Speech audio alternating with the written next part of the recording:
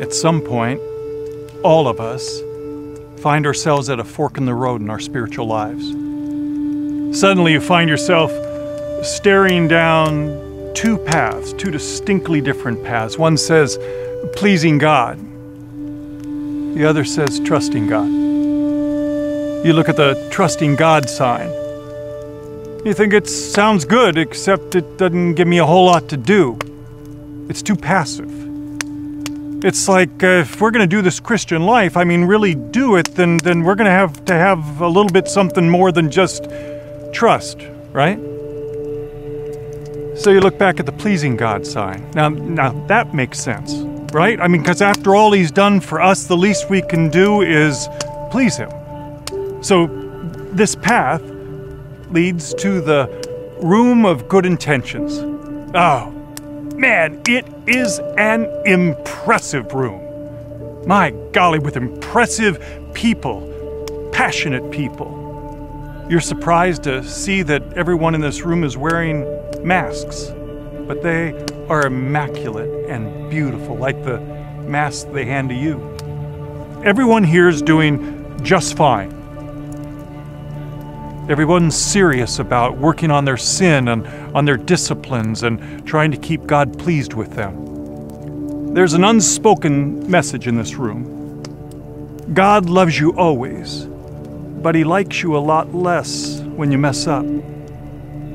Still, you join this impressive group of people in this impressive room.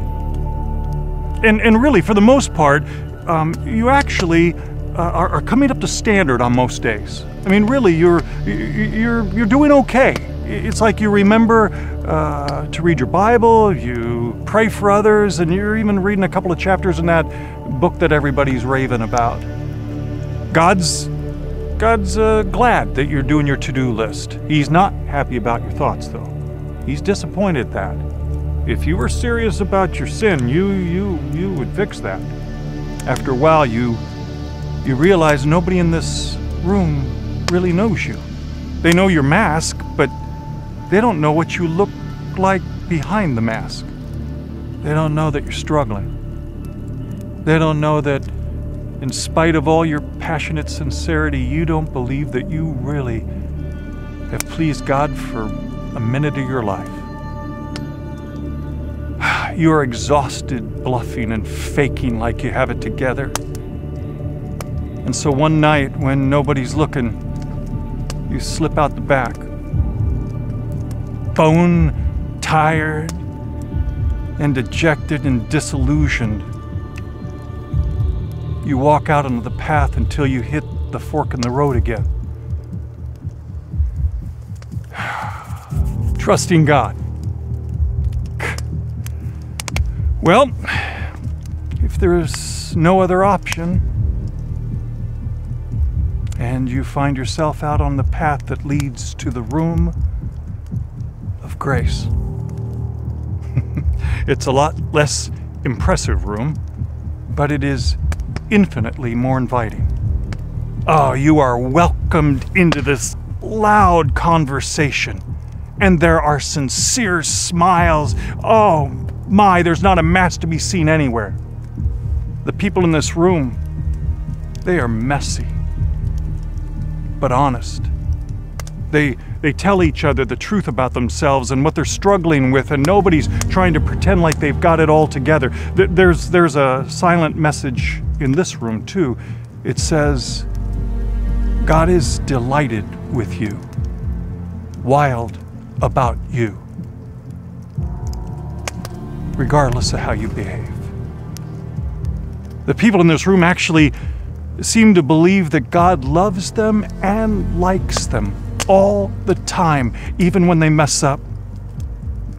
After a while in this room, you find yourself slowly starting to tell the truth about yourself and the things you struggle with, and you are shocked to discover that God is right here in the midst of it. His arm tightly around you, loving you, enjoying you. He smiles at you and he says, you know, I really am big enough to handle your stuff. All of it. It doesn't surprise me. It doesn't shock me. It never comes between you and me. I am crazy in love with you on your very worst day. Now listen to me. I just want you to trust me with who I say you are. And I want you to learn to let other people love you with all your stuff. It will free you to love like crazy, because you will have experienced being loved.